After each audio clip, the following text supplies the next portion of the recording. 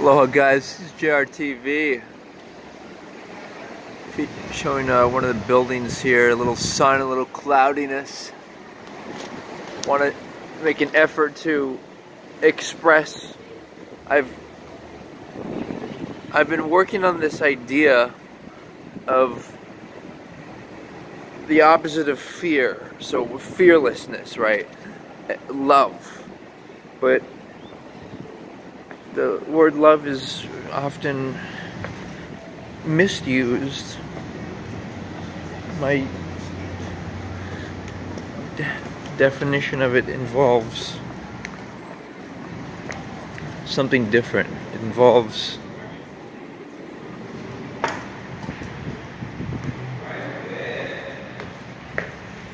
it's a constant reminder of who you are, and that you can always, if you want to, choose to create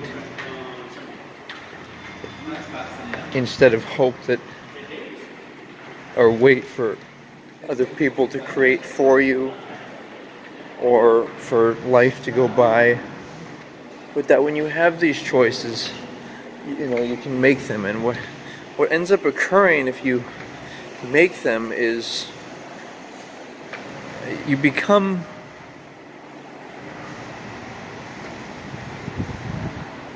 you have the sensation of self, of soul, of, like I was saying, love, but it's just this truth and authenticity, right?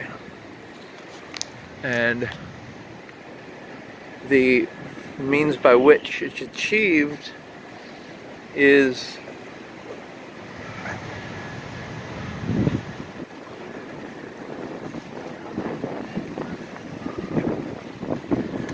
you can see one more building going up back there. It's achieved by not letting things get in the way. Desires, wishing, wanting, being wishy-washy, quote unquote. When people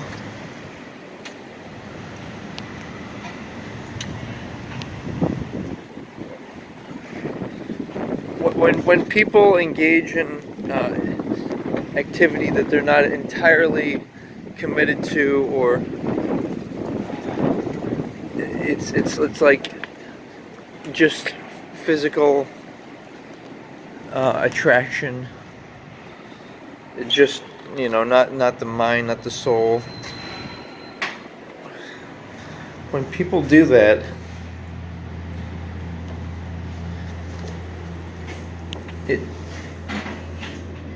it's a destruction. It's a destruction of the self. And you feel that way. That's why people use drugs or different activities instead of breathing, writing down their thoughts, and seeing what is possible.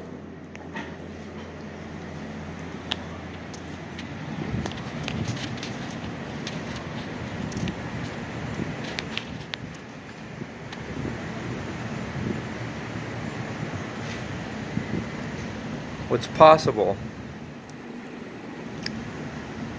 is to be free of fear. Like fear is a generalized emotion, just like, say, envy and all of that. And the only way to overcome it is to realize who you actually are. You know, all that is.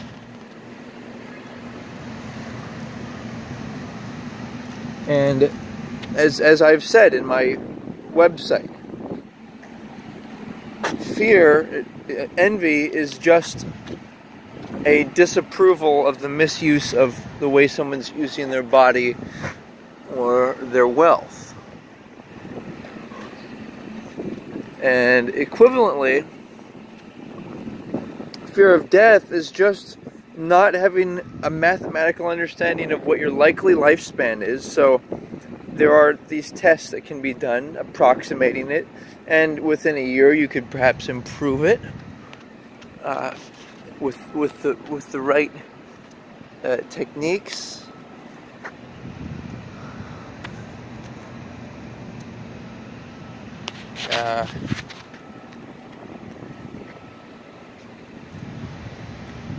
So do that, and when you're planning to be with somebody,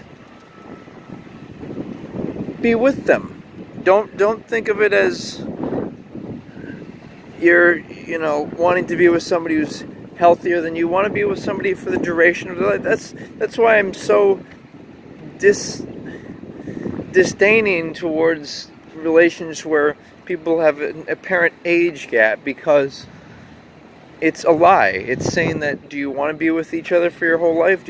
What people don't realize is sexual experiences. It's a drug. It has to be treated like a drug. And what do you do with drugs? You don't let them control your life. You only use them in moderation. And in the metaphor here is that you just use them for what you need, and don't give them away randomly to random people. Thanks for considering again, and I want to say aloha.